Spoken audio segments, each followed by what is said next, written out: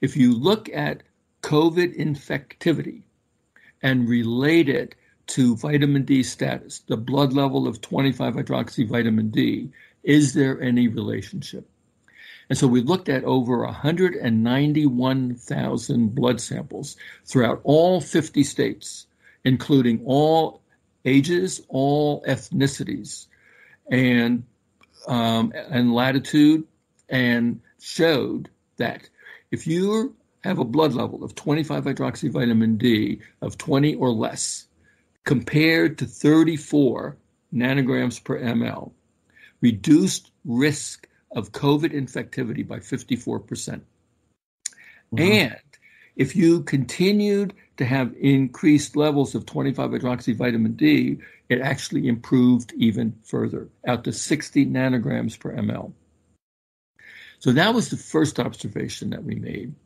The second observation was that we asked the question, if we look at COVID patients coming into a hospital setting, this is in Iran, working with Dr. Magabuli and Dr. Shervani, asking the question, 74% of over 200 patients with serious COVID infection, we related their blood levels of 25-hydroxy vitamin D and demonstrated a significant reduced risk of morbidity and mortality. In fact, for those over the age of 40, more than 50% reduced of dying simply by being vitamin D sufficient at the time they entered the hospital.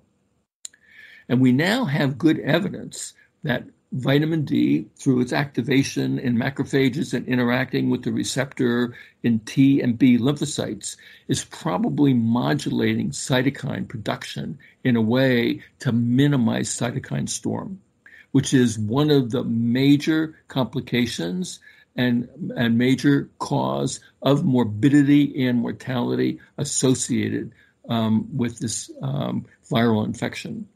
So we think that vitamin D has a very critical role to play. A study done in Israel has basically made the same observation. And there's a study in Spain who actually gave 25-hydroxy vitamin D, which is a supplement available in Spain, and showed that there's reduced risk for morbidity and mortality.